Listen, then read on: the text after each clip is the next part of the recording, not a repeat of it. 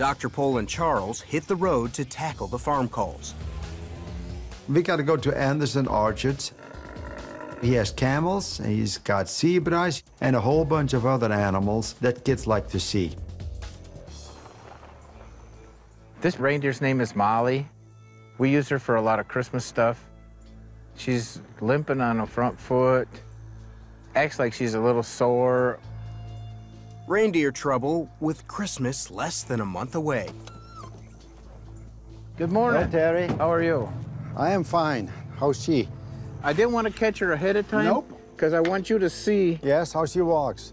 Even with a hurt hoof, Come on, girls. Come on. Molly is fast on her feet.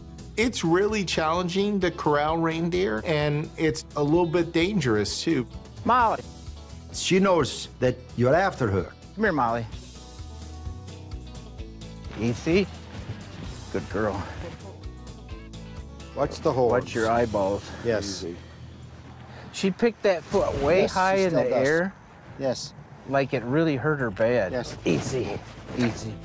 Easy. The ruminants, like a reindeer, have a cloven hoof or a split hoof.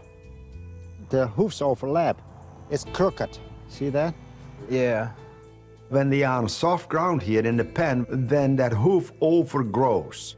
And then you see where sometimes the points cross over, then it's just like an ingrown toenail and it hurts. Oh, yeah, they need trimming. A few clips should relieve Molly's pain. Oh, man, they're tough. Better let my nippers go. You just trim it up so they don't touch, Hey, Easy. we're almost done here. and then everything will be fine. Good. Turn her loose. Let me see how she walks. This gal needs to get ready for the holidays. The plan for Molly now is to just watch her and make sure she gets better, and we'll be doing Christmas displays with her. Thank you, sir. Thank you again, Terry. First call of the day, down.